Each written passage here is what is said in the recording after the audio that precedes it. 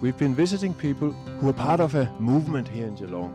They've been picking up ideas from this workbook, the Transition Streets workbook. But also what I found when I begin to talk with people is that they add their own ideas into it. They invent new ways of doing things, and they put a lot of creativity into it.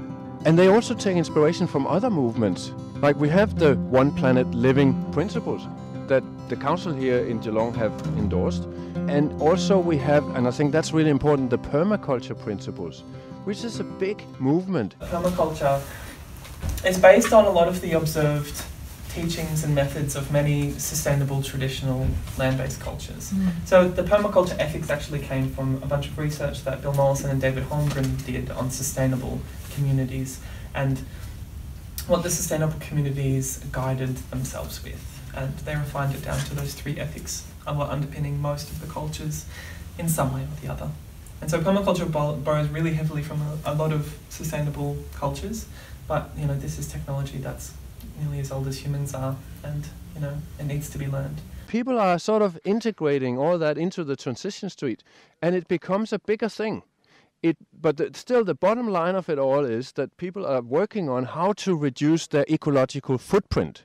So it's the carbon footprint, but it's a lot more than that. It's also your waste and all the other aspects, water and transport and so on. Waste, yeah. Exactly.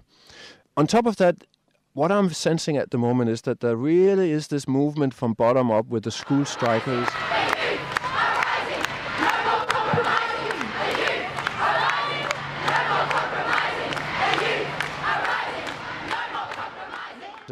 And with the Extinction Rebellion, protesting harder and speaking up louder about that the politicians need to change. But this is an emergency. The waters are all climbing, and so we have to rise up now.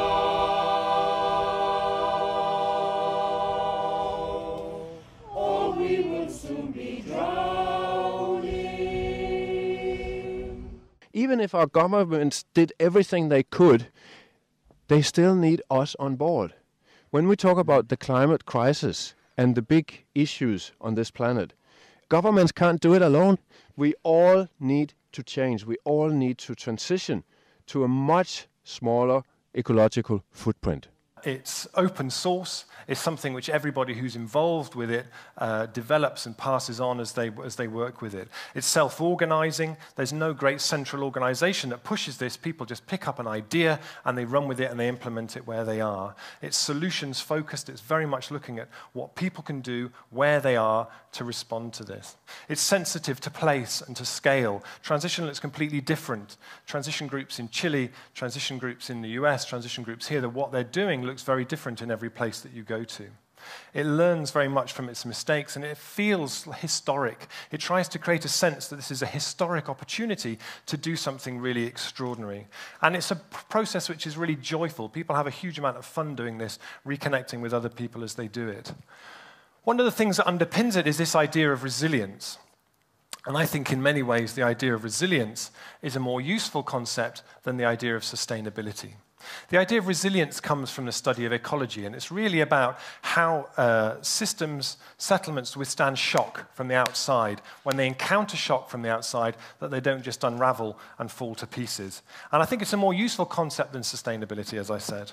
When our supermarkets have only 3 days worth of food in them at any one time, often sustainability tends to focus on the energy efficiency of the freezers and on the packaging that the lettuces are wrapped up in. Looking through the lens of resilience, we really question how we've let ourselves get into a situation that's so vulnerable. Resilience runs much deeper. It's about building modularity into what we do, building surge breakers into how we organize the basic things that support us. We need to move away from just the talk and the thinking, trying to convince other people and so on. That's not going to work. We got to live it ourselves and show by example what it's like. And also another benefit that, should be looked at is that you save money. So when you don't have to make as much money, you can spend your time on better things in a way. Speaking of creativity, you could be doing arts or music or things that you don't make money from because you don't need so much money when you're saving it. Yeah, it's a whole new world. So exactly. Yeah. So as much as we talk about these technicalities about carbon footprint and ecological footprint and the rest of it, I think the real big benefit, what we're talking about here, is that we are creating a better society and a more connected community where we get to know our neighbors. Yeah. And we feel good about that. So this is about something we do together. Yeah. And that's really, really important in everything that we've been talking about here when it comes to the climate crisis, climate emergency and so on. We're on the planet to belong, to feel like we're contributing to something. And we constantly hearing comments about the increasing rates of mental illness, and that the base of that is mainly because people don't belong. They don't feel like they belong to anything. They're not included in things, and this goes a long way to curing that. That's part of the world that we want. So this is about building, in a way, a new world, a new society, a new community. And one thing I find interesting is that the Chinese have actually for a long time, actually for thousands of years, talked about something that they call the ecological civilization, which is a place where we respect nature and living beings at all levels around us. And we understand that we are part of that bigger ecosystem. Yeah. So that's what I'm beginning to see in the horizon, that we are beginning to make the changes towards an ecological civilization. Also here in Geelong, out there in the little houses, it's all happening. It's exciting to see there is a growing movement of people across a range of spectrums, whether it be from church backgrounds or transition streets backgrounds or sustainability or community organisations or just people, residents. People are coming together, and there seems to be a real growing movement of people excited about this change which is coming in, that's going to benefit our community and our whole world, both socially and ecologically and economically and politically and in every way possible.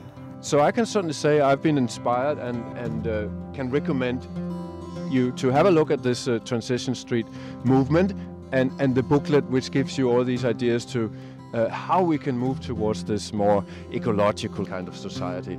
The ecological civilization. I like it a lot.